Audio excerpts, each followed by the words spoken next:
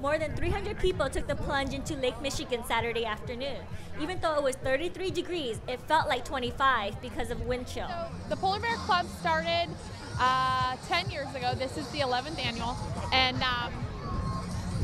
it started out really little, and every year it's gotten bigger and bigger and bigger and bigger. Today we're expecting probably over 500 people on the beach.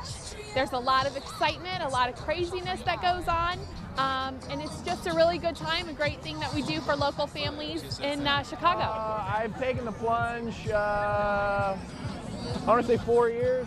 About 4 years is how long I've been in the water. You know, we've had a few cuts and scrapes from ice, but you know, nothing major has ever happened. There's initial shock, and then you just kind of, the key is to try and keep as much of your body in the water as possible. It's the parts that stay out where the wind's blowing that get really cold.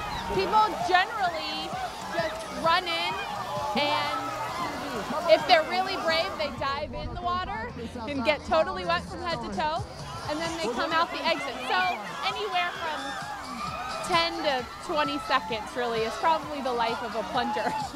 When you get out of the water, you got the adrenaline pumping, and you're hot. I mean, you put your clothes back on and you're like, God, I'm already hot again.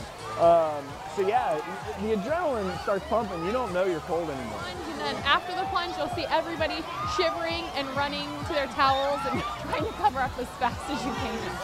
I went down to my head. I just splashed in, so 1, 2, 3. I'd say I was probably in there for a good, probably 6, 7 seconds. You know what? It actually wasn't that bad once you get in. Mostly because you're already numb before you get in there, so it actually wasn't that bad. And when you get a bunch of people doing it, the energy's all jacked up.